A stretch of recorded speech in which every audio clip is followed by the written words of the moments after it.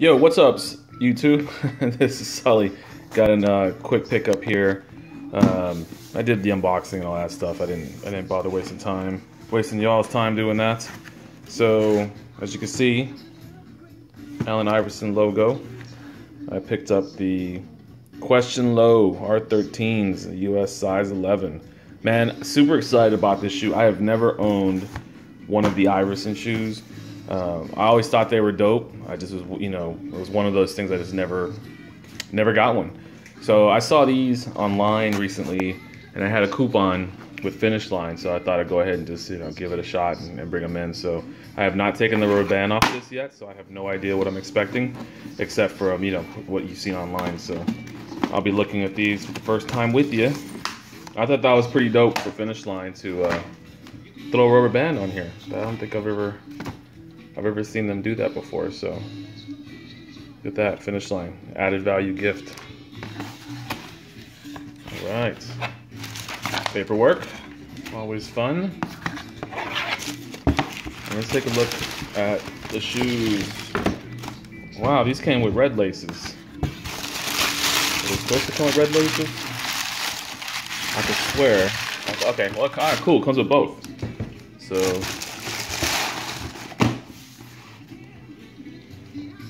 let's take a look at these, man. These are nice. So I guess I got these for like 65, 70, I think, so maybe 70 bucks shipped. Beautiful color in hand. I know that the light in here isn't doing it justice, but very, very nice. It's got some weight, which is nice summer weight. That tumble's nice. Reebok always comes through with good quality on those. Ah, what's that? A little blemish right there, that's all right. Shit happens. That tumble is dope though. I mean, that is, oh yeah, man, it smelled just like they did in the 90s, man. Remember when you bought shoes in the 90s and it just, the box just stunk of glue and leather? That's what these shoes seem like. That's a pretty cool bottom. That ice is a little darker than I'm used to, but hey, that's gonna help keep these things fresh longer. Like I'd be happy if Jordan brand went this dark on the blue.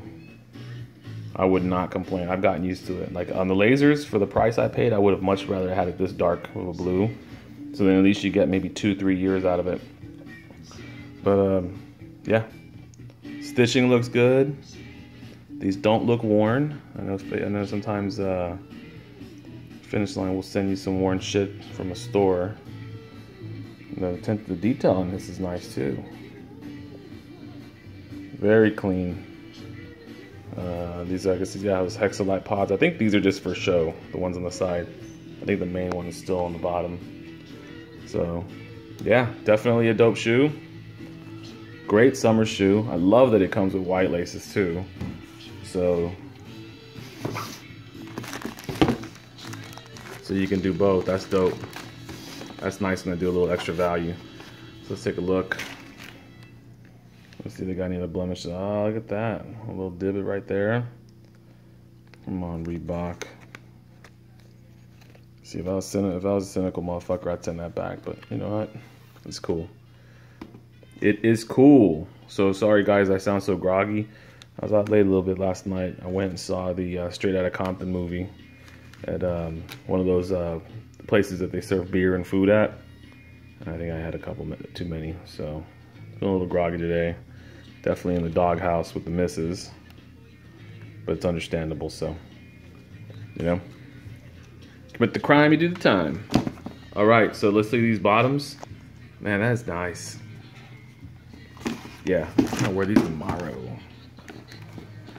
So I don't know how many of you guys are picking these up or picking Iversons, or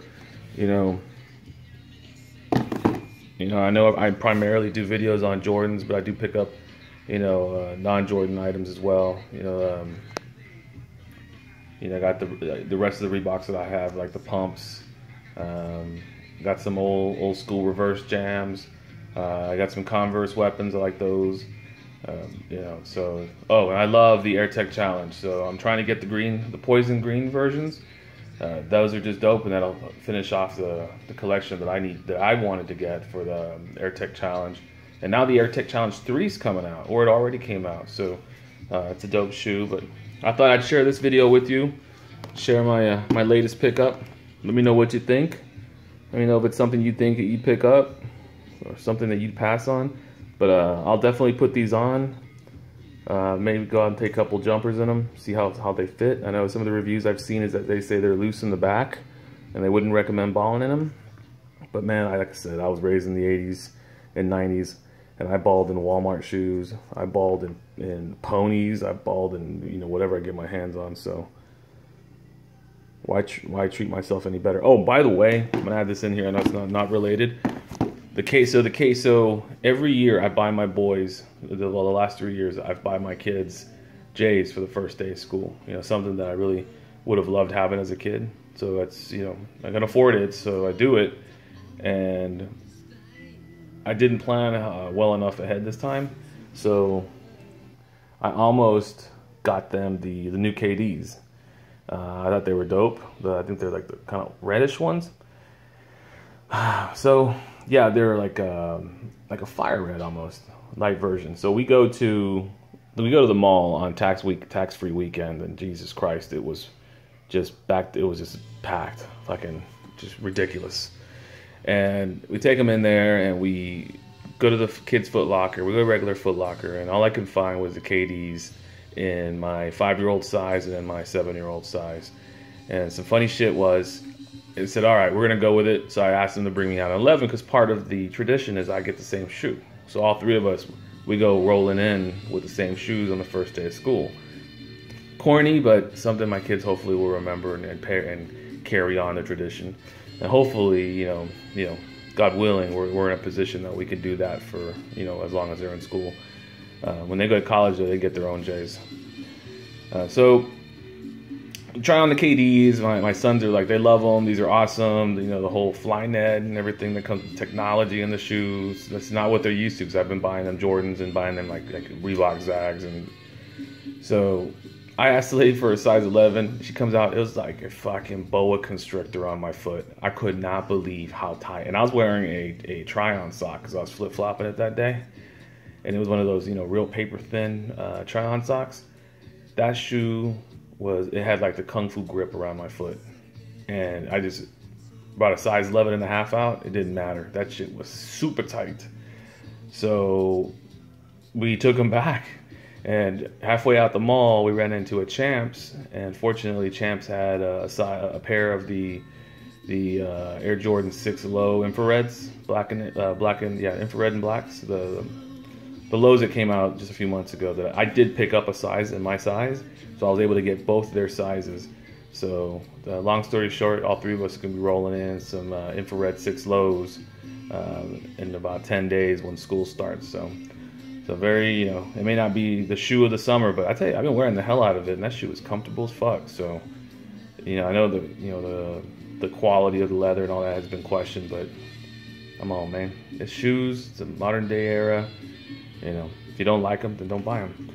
But hey, thank you guys for watching. Sorry it was too long. I know it's been a minute since I put a video out there. I appreciate all the comments and the likes you guys have been giving me, and the questions, and I'll try to answer as many as I can. Again, I'm grateful to have you guys as watching these. So hopefully they're still interesting. If not, give me a comment. You know, if there's something else that you want to see me do an interview on, and then I'll do that. All right. Well, you guys take care. Have a great weekend, and I'm out.